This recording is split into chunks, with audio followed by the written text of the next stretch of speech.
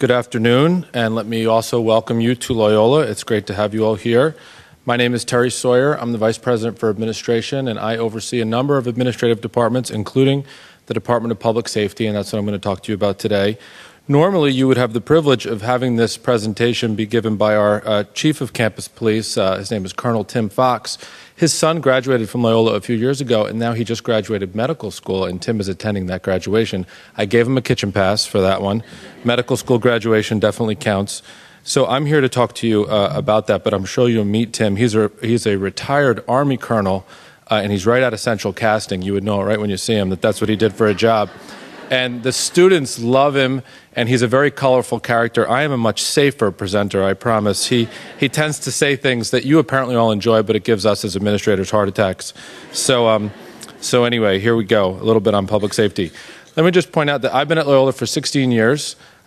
Just this morning, someone asked me how long I'd been here, and I said 16 years, and they said, not joking, that I must either really love it here or not be a very ambitious person.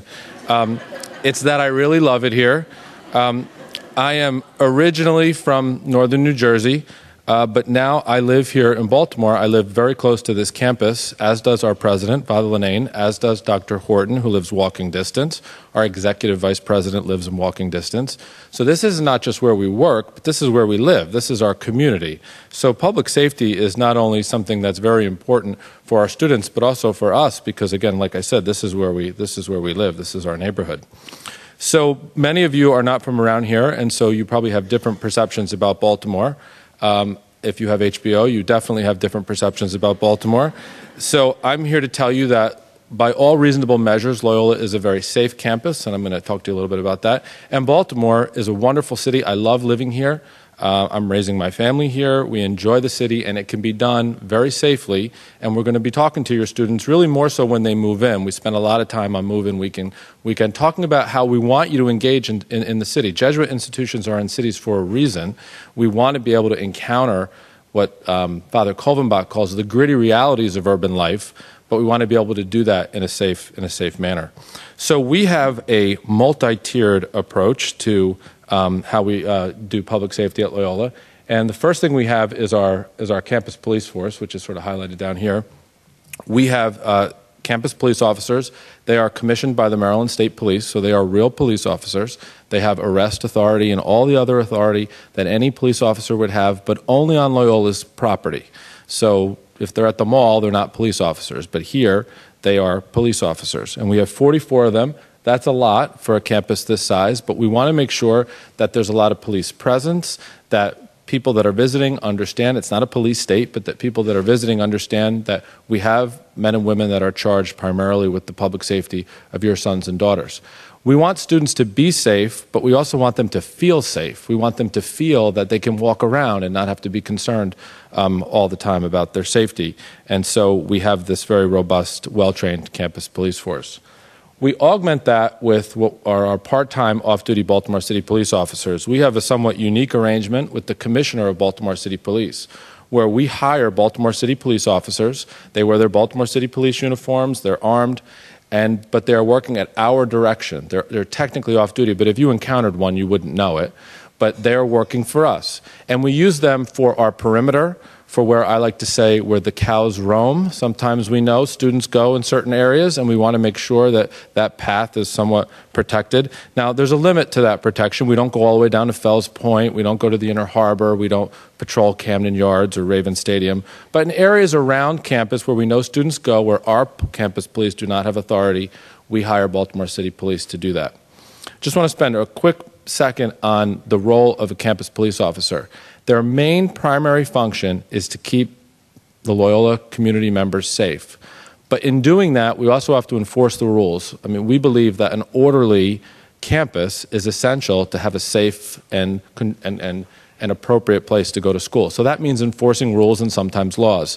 This can sometimes create a little tension in the minds of the students of why are campus police here? Are they here to rain on their parade and take away their fun?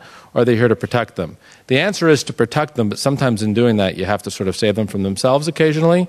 But we try to do that, and you're going to hear this a lot over the next 2 days, in an educative manner. We try not to be overly punitive. We want things to be educative and have them learn from, and most of them won't, but some of them will make mistakes. So we want them to learn from that. So that's the human element of our security procedures here.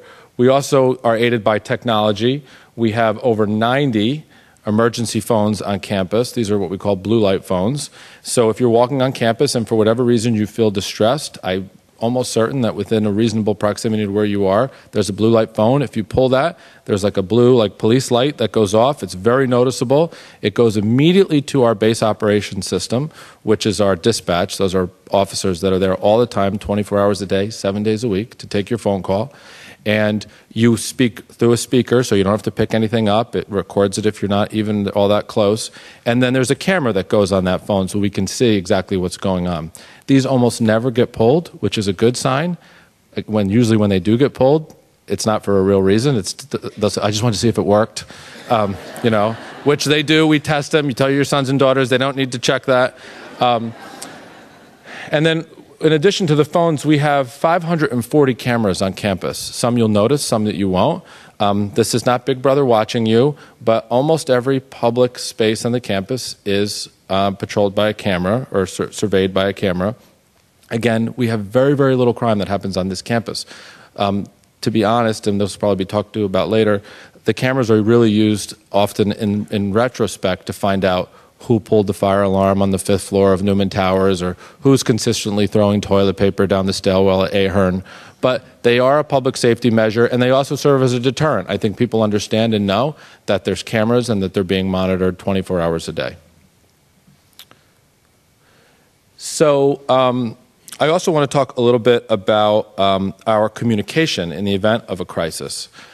We have what we call the Loyola Emergency Notification System, or LENS, and this has several different components. The first is E2 Campus. This is a text messaging system. Your sons and daughters will be asked to give us their cell phones, and then they will get text messages in the event of an imminent threat, which I'll define in a minute. If you would like to, and I urge you to discern on this before you say yes, but if you would like to also get the text message in Boston or wherever you are, granted there's not much you can do from there, but if you want this information, just have your number put there as well. You can put as many numbers as you want, and if you want that information, you're more than happy to do that. We're more than happy to share that with you. Immediate threat, an ongoing threat, is the only time you'll get a text message. So, for example, if there was a tornado that was possibly going to hit near campus within the next half an hour, you would get a text message that said, take cover, do whatever we tell you to do. If it already happened and there's nothing we can do, you're not going to get a text message, you would get an email about that. The reason for that is that we don't want students to stop looking at the phone if they think it's something that they don't absolutely need to know about. So if you get a text message from E2 Campus, our students know you need to pay attention because something is happening now that they need to be aware of. Again, to put you at ease a little bit, we very, very rarely, if ever, have to use this system, which we're very fortunate about, and it's usually for weather emergencies. We don't really have tornadoes here, but we've had a few tornado warnings, and believe it or not, we actually had an earthquake here a few years ago, which was kind of odd, but very rarely happens. But nonetheless, this is an important system. We use the Loyola Network email to let students know if there are trends going on, public safety announcements, anything that we want them to know for their information, but it doesn't require them to do anything in the moment. And quite frankly, we know students check email less and less. So text messaging is the best way for us to get in touch with students in the event of an imminent situation. And then lastly, we have a public address system. We test this every month. It's one of the highlights of my month when the public address system gets tested. It's very loud. We can communicate with audible commands at really any place on the campus, including outdoors. There's no place on campus where you could go and not hear the message. So again, this is a way for us to communicate with students very quickly. We do a lot of training. We do a lot of talking with your students. It'll happen in the residence halls as well as public safety forums and things like that, so our students are well prepared. And we have, as I hope you see, a lot of infrastructure in place to keep your kids safe, your sons and daughters safe. But there is nothing that we can do, there's very little we can do, I should say, to offset really bad decisions and really bad judgment. Going to an ATM by yourself in an area you're not familiar with at 3 o'clock in the morning is just not a good idea in any city, not just Baltimore. Now, we will talk to your sons and daughters about this, but we encourage you also to have conversations with your students about as we would say where I grew up, being street smart. So that's something that we'll try to work on too, but I think when they hear it at home, it's also important and it reinforces what we're trying to talk about. So a few quick things on my end for the talk on the way home. Statistically, the biggest threat we deal with actually is not bad guys in Baltimore City, it's fire. We have high-rise dorms, and we have a very sophisticated fire suppression system. We actually do fire drills, which your sons and daughters will love. But if you think about how big Newman Towers is, if a fire alarm goes off in Newman Towers, that whole building has to empty. And they often go off, usually not 1 o'clock in the afternoon. Why do they go off? Because it doesn't take 45 minutes to cook microwave popcorn. Because pizza boxes are flammable. So I thought I could heat it up, not in the box. So we will talk to them about this. But again, if they have no cooking experience at all, most of them are going to have kitchens. We urge you to give them maybe a little tutorial, 101. Here's how you make macaroni and cheese. Really, and it is kind of funny, but the fire department hate it. We empty that building a lot because of fire alarms that go off. Now, we want it to go off, and we also don't want students to get desensitized to leaving the building. So we have worked a lot and have lowered the number of fire alarms, but it's still too high. So that's important. I mentioned this might seem like an odd thing to mention, but this comes up. It really bothers students. I don't know exactly why. But students will be asked, and they'll think it's random, and they'll think, well, it is random, but they'll think they're getting picked on. We ask students for their ID. Campus police will. They'll go up and say, excuse me, can I see your ID? This is an open campus. We don't have a wall and a gate that you have to come through. We want to know if you belong here or if you don't belong here. And if you're not a student here, that's fine, but what are you doing here? Just tell us. We have a need to know. And so we will ask students for their ID, and sometimes students will get very agitated. Again, we're going to talk to them about this, but we just want you to know we're not giving them a hard time. We just want to make sure that the people that are here have a legitimate reason to be here.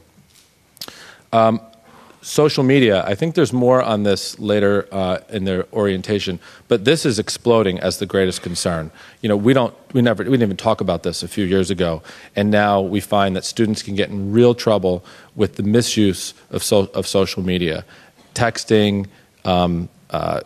See, I'm showing my age. I've been blocked at texting. What else? There's Facebook and Twitter and all these things. And students have a tendency to think that these things aren't going to be seen, and they're not going to be noticed, and that they're under the radar. They're serious. They can get themselves in trouble. And so there'll be more to come on social media and how to stay out of trouble with that. And then what we see when students get in trouble or get themselves in situations where good judgment's not being used, alcohol is often involved. There's going to be more talk throughout the course of this two-day orientation about alcohol and Loyola's position on it. This is not a problem or issue that's exclusive to Loyola. This is something that occurs at most colleges and university campuses. I think we have a very progressive way of dealing with it, but again, we will talk to your sons and daughters about how alcohol often puts them in situations where their public safety can be compromised. So again, we think about this every day. We take the responsibility of making sure that your sons and daughters have a safe place to go to college, because all of the rest of the great things we do fly out the window if they're not safe, and we recognize that. So we think about it every day. We care a lot about it, and we work to make sure that we're doing the best we can to keep everybody safe. And again, like I said, statistically, this is a very, very safe campus. Baltimore is a very livable, enjoyable city. And we hope that everybody has a great time, and we'll do our best to keep them safe. So I'll be on the panel tomorrow to answer any of your questions. You can think about this, and if you see anything when you're walking around campus that causes you concern, I'll be back tomorrow to ask questions, or to answer questions. But now I have the privilege of introducing the Associate Vice President for Student Development, Dr. Donnie Cook.